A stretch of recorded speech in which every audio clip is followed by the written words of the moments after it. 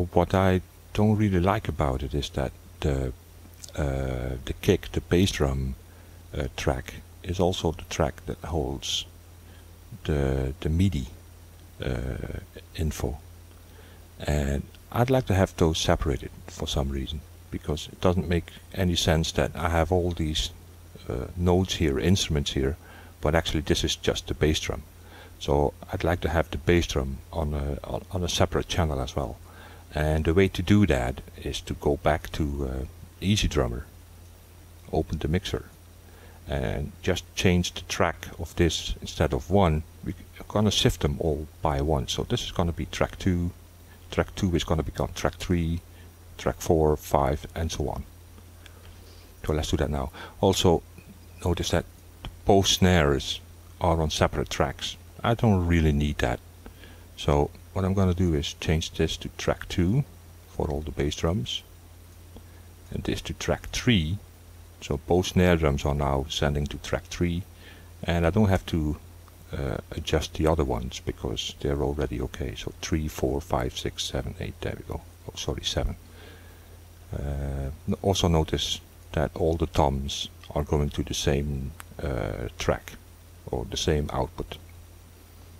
Okay, now let's come back here.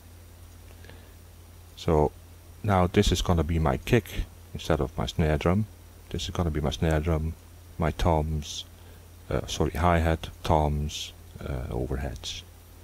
And this one, 8, is actually not used, so I can delete it.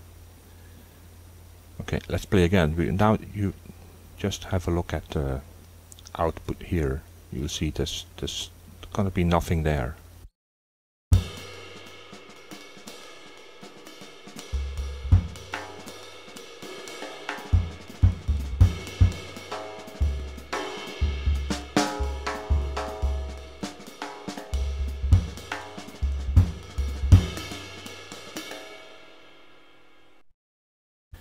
So now I have all the instruments, bass drum, etc. on separate tracks, and I have a separate track for recording. So if I would hit something on my MIDI keyboard and actually record it, it would record in this slot. Let's quickly do that. I'm gonna add one.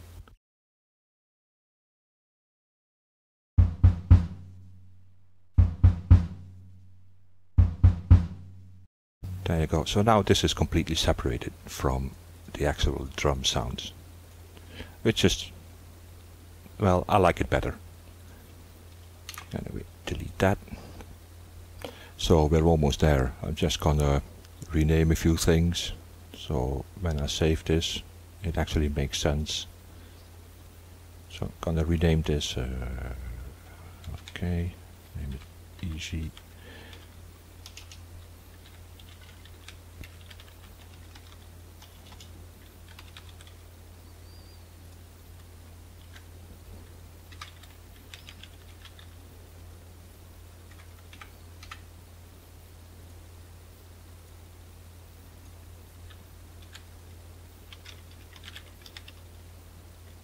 So there we go.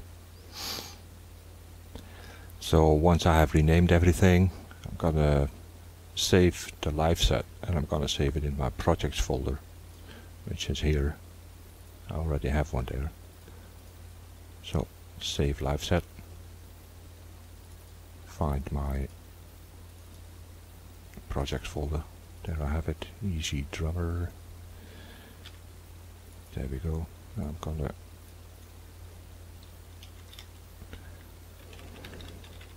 name it like that. Okay, so there it is. Oh no, sorry, I'm gonna do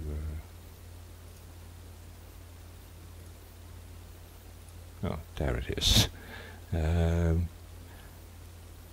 I'm gonna save it a second time, but this time as a template. So save live set as, and I'm gonna go into the Ableton library, and there's a folder there called templates. Okay, save it here. Why am I doing this? Well, now I can actually create a new document from that template. So I can now do two things. I can create a new document, a new empty one, so new live set, and I can go into my projects folder where I saved it first and just drag and drop it into a new slot, into a new track. And there I have the complete setup the way I have created it, well, even including the demo tracks. Or instead of adding it to a document, I can of course open the document itself, make some changes if I want to or need to, like for instance actually delete the tracks, make sure it's an empty document, and of course save it again. You can see here it's the EZDrummer jazz kit, so just save the live set. If I now create a new one and drag it in here, you see now the demo songs are gone. And because I also saved it as a template, I can, instead of doing file new live set and having an empty document, I can go into my library, find the templates folder, I think, yeah, this is it. Just double click it and it will create a complete new document. You see it's untitled, it's a new document, and yeah, this one still has the tracks in it, as you can see. And I can take it from here. I have now a new document with my EZDrummer jazz kit in it, and go file save and save it somewhere else, like maybe on my desktop or whatever. And when I make changes here, it doesn't actually change the template, because it made a copy of that original. So that gives you two ways of using your own multi-channel EZDrummer drum kit. Okay, that's it. Thanks for watching.